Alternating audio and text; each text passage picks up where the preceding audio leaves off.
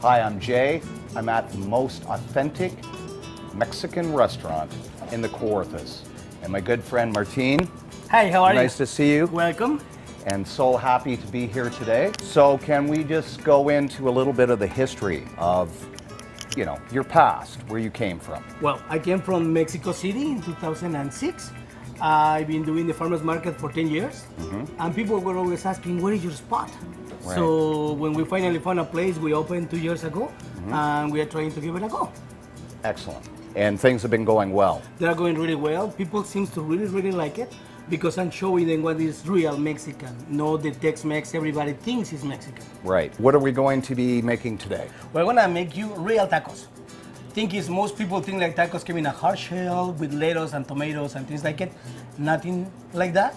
So I'm gonna show you what is the real Mexican taco, and let's see what you think. Ah, can't wait. So I'm gonna make you a couple of tacos that are very traditional in Mexico. The first one is chicken tinga. It's a pulled chicken in a chipotle tomato broth with caramelized onions. That's the basic on Mexican cuisine. Like that's the very basic. And then I'm gonna make you another one called pollo a la crema. It's a pulled chicken in a cream sauce with poblano peppers and caramelized onions. And that's my mom's mistake. One day we have some people coming over home and we have a side dish called rajas con crema. It's just poblano peppers with caramelized onions and sour cream. She was talking with people and she didn't realize that she put the chicken on it. So she was like, oops, mix it, try it, this is delicious. And I haven't made it for the last 30 years.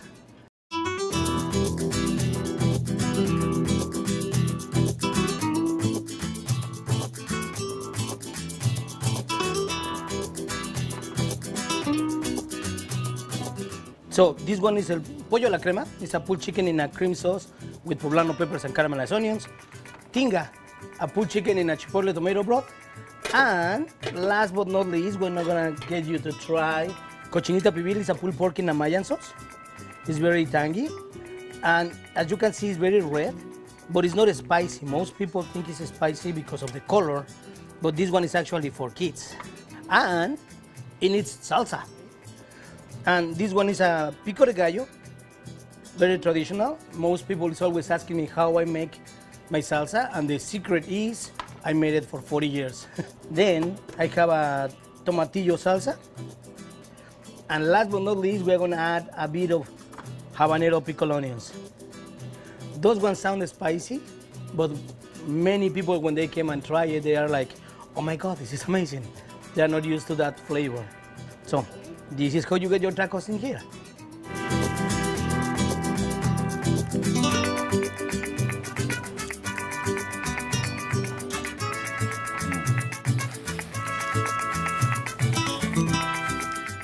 So good.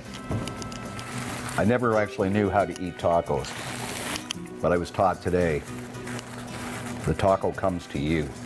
You don't come to the taco. I'm your friend Martin from La Mesita restaurante.